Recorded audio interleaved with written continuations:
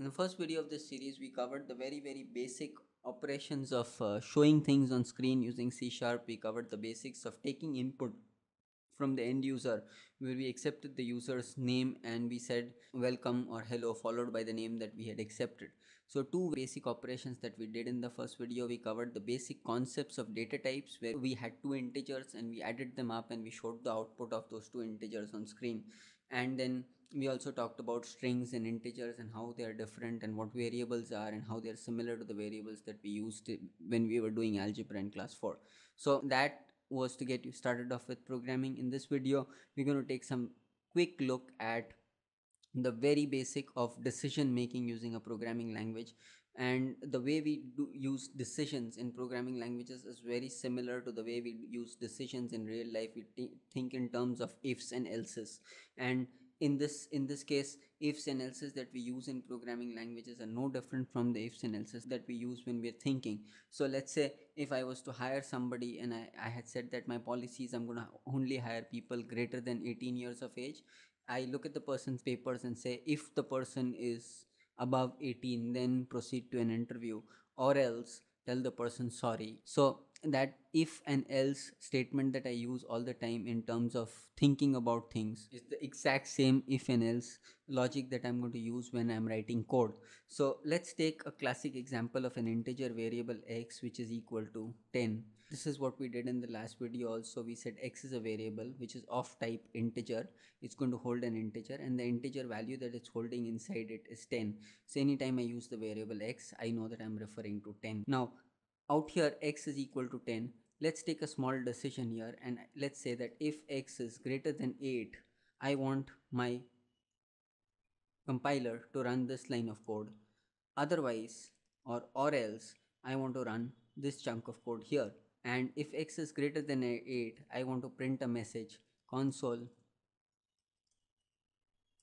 write line x is greater than 8.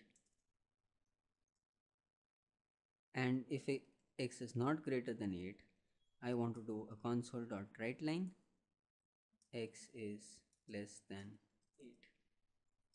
Fairly straightforward, simple enough. Let's run this piece of code, and let's also do a quick console dot read line here, so that the program waits for an enter key so that I can see the output on screen. Let's quickly run this code, and it says x is greater than 8, and the reason why it does that is because x is 10. So it comes here and it takes a decision saying if x is greater than 8, I want to run this line of code which is all about displaying x is greater than 8. So it goes and displays x is greater than 8. Now if this value of x was less than 8, which is let's say 5, and let's run this code again, and this time sure enough it displays x is less than 8. So very simple if then else logic out here. If x is greater than 8, do this, run this line of code or anything that falls between these two brackets. And if x is not greater than 8, run this line of code or anything that falls between these two brackets. Straightforward. Now instead of hard coding this value to be 5, I can actually take the value from the user. And remember last time we used console.readline to take a value from the user. So we're going to use that exact same thing here. But the problem with console.readline is that it's reading a line of text from the console. So whatever the user enters, even if it's a number, it's always going to be interpreted as a text. And in order to turn a text into a number so that we can now assign it to an integer variable, what we really need to do is typecast it. And the word typecasting is very interesting. It's like casting a block of steel into a statue, or transforming it into something else, which is what we are really doing here. We are taking a type, a string, we are taking an input which is a string, and we are we're casting the type into that of an integer. So the easiest way to do that in C# is to do int.parse, where I'm going to take an string and I'm going to parse it and I'm going to transform it into an integer. So we're doing int.parse, and this is, since we're taking the value from the user, let's also go ahead and tell the user to enter a value. So let's say console.writeLine enter a value that you want the decision to run on. We are asking the user to enter a value out here, and whatever value he enters is going to go into x, and based on the value that he's entered, we're going to decide if the value is greater than 8. We are going to print that the value he's entered is greater than 8. Otherwise we're going to print the value that he's entered is less than 8. Let's quickly run this code, and it's asking the user, and let's go ahead and enter 10, and it says x is greater than 8. Let's quickly run this code again, and this time let's enter 5, and it says x is less than. So it's able to take the input from the user. Based on the input that the user has given, the input is going into a variable, and then effectively we are making a decision out here. Now let's say if we wanted to evaluate whether the value that the user has entered is not just greater than 8, but it is also less than 10, which means the value has to be between 8 and 10, somewhere between 8 and 10. So, or let's say 8 and 15. What we are essentially saying here is that if the value that the user has entered is greater than 8 and it is less than 15, and the way to say and in C# is to use this double ampersand sign. This is indicator of and we're saying if the value that the user has entered, which is inside x, so if x is greater than 8 and x is less than 15, print this x is greater than 8 and x is less than 15. Otherwise print something else. So we're going to say x is not between 8 and 15, and let's run this code. So let's say out here if I was to enter 10, it says x is greater than 8 and less than 15, and if I was to run the same code again and I was to enter 5, it says x is not between 8 and 15. Similarly, if I was to run this code again and enter 20, it says x is not between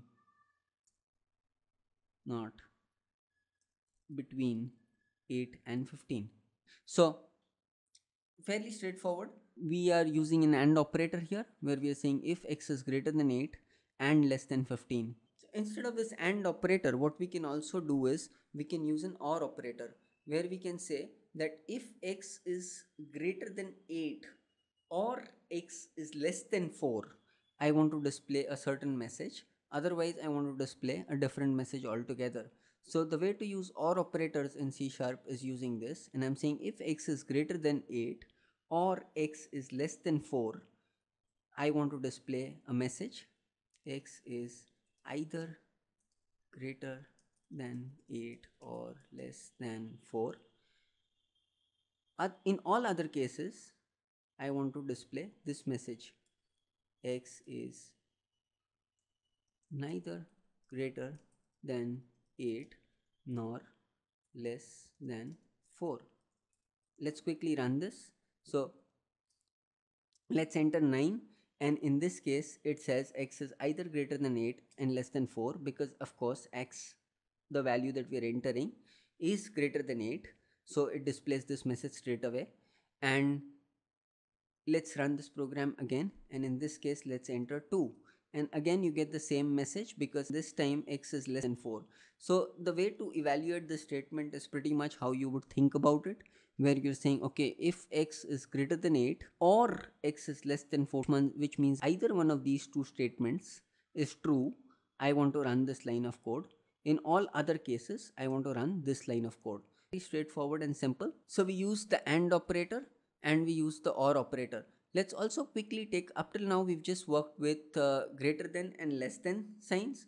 Now let's also take a look at greater than, equal to, less than, equal to, and equal to operations. So in this case what we are saying is if x is greater than 8, let's go back to the old scenario, and x is less than 10, I want to display x is between 8 and 10, and in this case I want to display x is not between 8 and 10. We've run this code already, so let's quickly go ahead and run it again, and this time when I'm entering 9, it says x is between 8 and 10. But if I run the same code again and if I enter 8, it says x is not between 8 and 10, and the reason why it does that is because I've used a greater than operator, and 8 is not greater than 8, 8 is equal to 8. And so in this case, if I wanted this code to run even when x was equal to 8 and 10, I would have to use greater than, equal to, and less than equal to signs which are pretty much written like this and this. So now I'm saying if x is greater than or equal to 8 and x is less than or equal to 10, display this message, otherwise display this message. And in this case, if we run this and if we enter 8, it says x is between 8 and 10. Similarly, if you were to run this and enter 10, it would also say x is between 8 and 10. But if we were to cross 10 and go into 11, it would say x is not between 8 and 10. And if we were to run this again and enter 7, it would say x is not between 8 and 10. So that's your greater than and less than equal to operator. And now let's quickly go ahead and take a look at the equal to sign itself. Now the equal to sign that we're using here is to assign values into variables. So this, where we come in and say int y is equal to 10, we use an equal to sign in C#, but this equal to sign is used to assign 10 to variable y, which is an integer type. For comparison in C#, what we use is a double equal to, where we say if x is equal to 8. Notice here we're using a double equal to sign. We're not assigning 8 to x, we are just comparing the value of x with 8. So to assign a value inside a variable, you use a single equal to sign. To compare the value between variables, you use a double equal to sign, which is what we are doing here. Now let's run this code where we say the user is going to enter a value, it's going to go into x, and I'm going to say x is equal to 8 here, and I'm saying x is not equal to 8 in this case. So accept a value from the user. If the value is equal to 8, run this line of code, otherwise run this line of code. Let's quickly run this, and in this case if I enter 7, it says x is not equal to 8. Let's run this code again. If I enter 8, it says x is equal to 8. Very straightforward equal to operator here. Of course we can now merge it with other operations that we've seen, like AND operations or operations and greater than and less than. For example, if I wanted to evaluate if x is equal to 8 or if x is greater than 20, I wanted to display this x is equal to 8, x is either equal to 8 or greater than 20, and x is neither equal to 8 nor is it greater than 20. So let's quickly run this code. In this code, what we're saying is if x is equal to 8 or it's greater than 20, run this line of code, otherwise run this line of code. So let's run this. Let's enter 7 and it says x is neither equal to 8, neither is it greater than 20. We run this again. This time we enter x, we say x is either equal to 8 or greater than 20. Let's run this code again. Let's enter 25 and it says x is either equal to 8 or greater than 20. Very straightforward logic here. So the idea here is that this AND and OR operators that we had used, we can use combinations of AND, OR, greater than equal to, less than equal to, greater than, less than, equal to, and we can combine them, and then you can run different parts of code depending on different conditions. So that's very simple if then else logic. In the next video we're going to go a little bit deeper into the if construct with the else if statement, and we're going to try and do a couple of additional problems with it, just so that you're comfortable with this if then else logic, because you're going to use it quite a bit while writing code. So in the next video we'll continue to dive deeper into the if statement, and we'll use the else if statement also along with it, and we'll go into the basics of if statement and how it works and more concepts on that. But this is just about what we have for this video. Thanks for watching. Goodbye.